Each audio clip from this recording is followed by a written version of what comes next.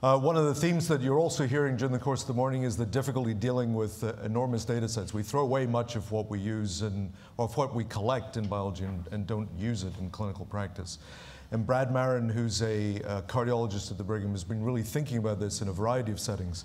And today he's going to tell us about its use in stratifying exercise dysfunction.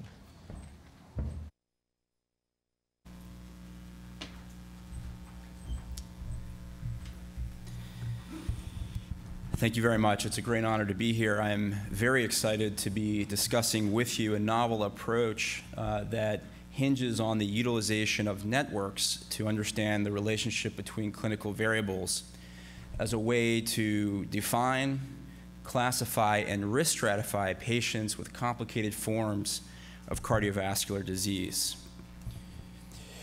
This group of collaborators that we assembled to accomplish this somewhat lofty mission includes those who span a nice range of scientific interests, from physics, the truly unbiased contributors, to patients who members who have boots on the ground at point of care clinical practice. And our goal was to bridge these wide domains in order to understand how we can provide a precision medicine correlate on the clinical side of that coin. To do that, I'd like to talk about one illustration for an example of our work, which focuses on exercise dysfunction, which is an independent risk factor for adverse outcome across the spectrum of cardiopulmonary disease. It's estimated that, for example, patients with heart failure, the prevalence of exercise dysfunction is over 50%. And as a strong driver for adverse outcome, it is surprising to us to learn that we know little about how to classify clinical variables that underpin the reason for that exercise dysfunction.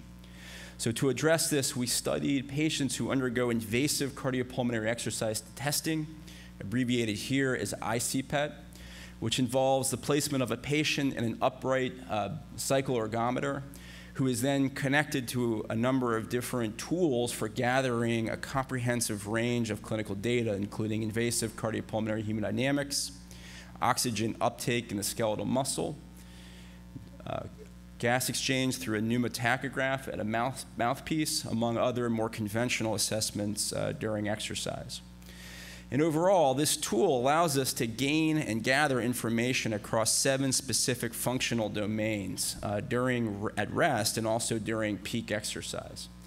Now, although over 100 variables are obtained for every invasive CPET performed, which is a test that's used both at Mass General Hospital and at Brigham, the truth of the matter is that we only utilize about 6 or 7 variables to try to understand a clinical disorder. And that's complicated further by the branch logic and binary methods that we use to catalog those data, in which patients are first assigned across a specific variable and then shunted through a branch logic method in the hopes that ultimately we'll be able to come up with one of a small number of clinical disorders. Now, as somebody that uses this test, which is potentially a very powerful tool in clinical practice, I can tell you that it's not uncommon to feel as though you're trying to fit a patient into a diagnosis rather than leveraging the value of the data you have in order to inform the clinician on the pathophysiology of that particular clinical encounter. As a result, there's substantial diagnostic overlap. On the other hand, many patients do not fit into a particular category.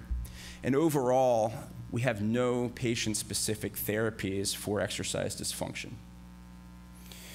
To address this, we developed a novel mathematical code which allowed us to integrate over 100 variables per patient and generate a network in which important relationships between multiple variables simultaneously can be illustrated in this particular way.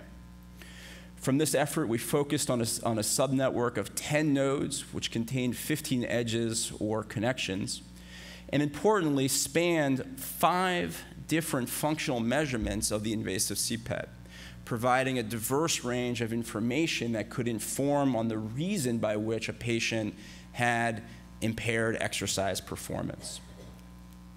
We use this data to go back and identify how many potential groups of patients we could discover from this universe of 757 studies. And we were able to perform a principal component analysis and identify 4 distinct subgroups of patients with exercise dysfunction, which is illustrated here according to the first and second principal components. Although, of course, we have 10 variables, it is difficult to show 10 dimensions in a 2-dimensional surface. And we next ask the question, this approach is intended to segregate out groups of patients by exercise profile. Were we successful? This heat map shows individual patient differences within each cluster across each of the 10 variables of the sub-network.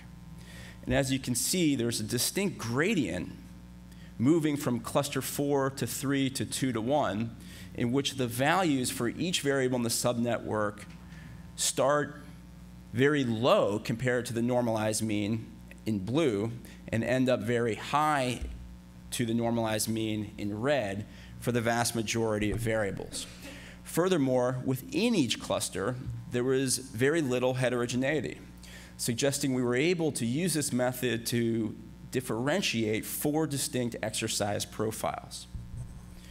We looked at the clinical relevance of these exercise profiles and discovered that cluster assignment was associated with a significant difference in outcome, measured here by all-cause hospitalization as a function of the days post-ICPET test. This finding was directionally similar for other important endpoints, including mortality. But perhaps most importantly, this method shows us that if we compare the clusters with conventional and traditional exercise diagnoses, that we've been able to successfully reorganize exercise profile in a way that is independent of current methods for diagnosing patients. As we can see here, we do not observe that predefined diagnoses tend to populate a particular cluster.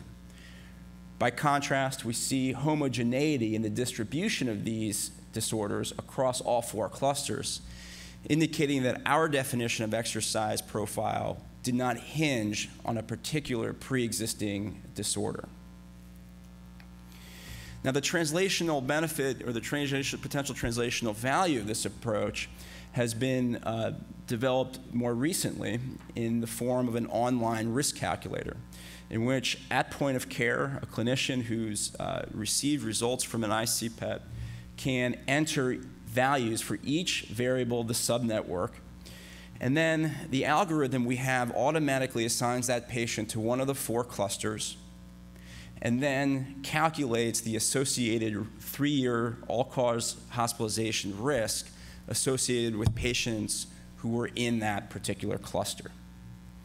Now, this is an important advance in the field of exercise physiology because to date, there are no organized data that inform on risk stratification for ICPET. And I'd also like to point out that this method uses a network approach to determine appropriate cluster assignment and therefore a risk, which differs from more conventional approaches to risk stratification that hinge on multivariate analyses. In the latter, individual variables are weighted and risk is assigned according to a weight system. In our approach, we're defining exercise dysfunction as a collection of variables which hinge on each other as a way to define exercise impairment and, as I showed you, determine risk stratification. I think opportunities for collaboration in this case are multifold.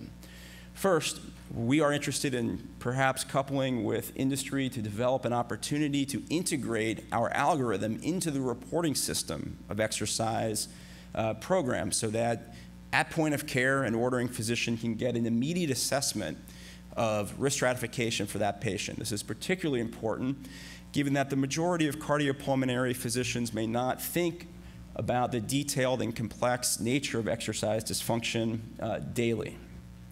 And this method would in turn provide them with a quick opportunity for risk stratification using a collection of variables.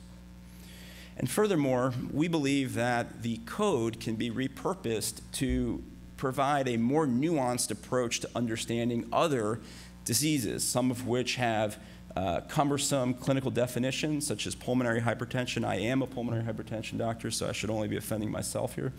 But other disorders in which there's heterogeneous clinical characterization, including valvular heart disease, or in which the definitions do not satisfy the totality of clinical risk, such as hypertrophic cardiomyopathy, as well as other very complex and heterogeneous disorders, such as myocarditis, and perhaps for the vast universe of patients that suffer from heart failure with preserved ejection fraction.